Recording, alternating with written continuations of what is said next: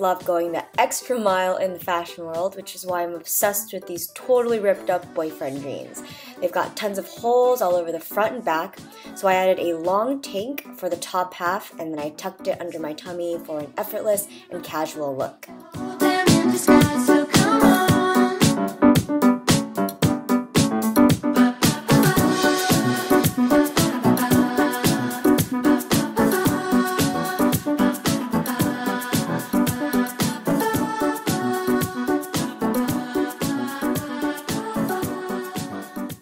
Neoprene is such a cool and futuristic fabric.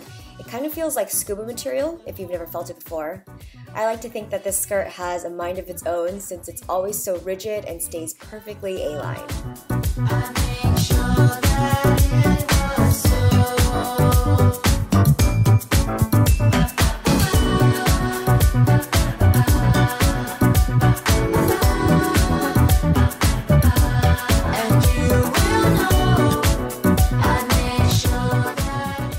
Let's go back in the day and rock something totally 90s. Layering a sweater with a button-up is a simple way to pay respect to that wacky era, and I also think it's a functional way to stay warm and look your best.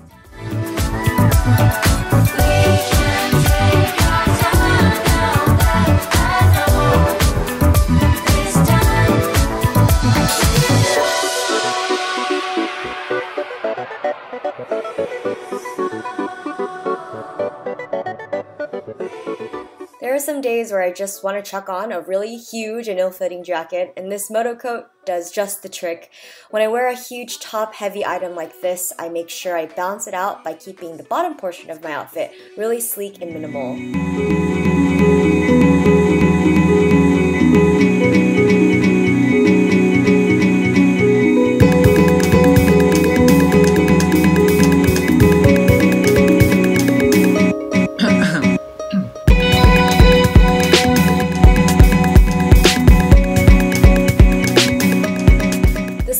If you're going out to two separate events on the same day. For a classic day outfit, the speckled coat adds a classy and put together look. For a dressy element, I'm wearing a black sheer tank with a bunch of intricate beadwork on it, and I think that this outfit is just a really versatile one that you can rock all day long.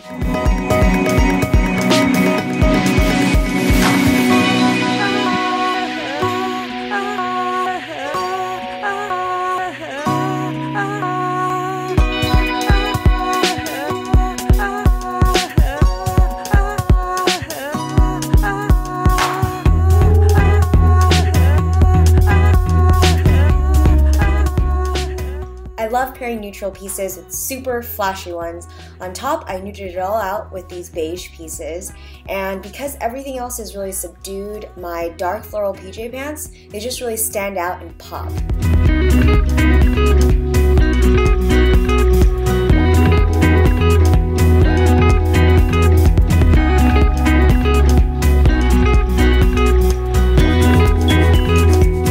It's a good thing you made it to the end because it is officially giveaway time.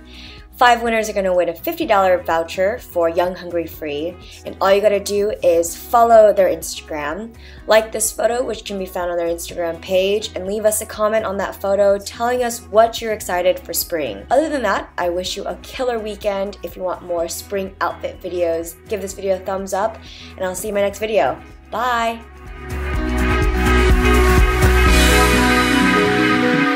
It's not my fault.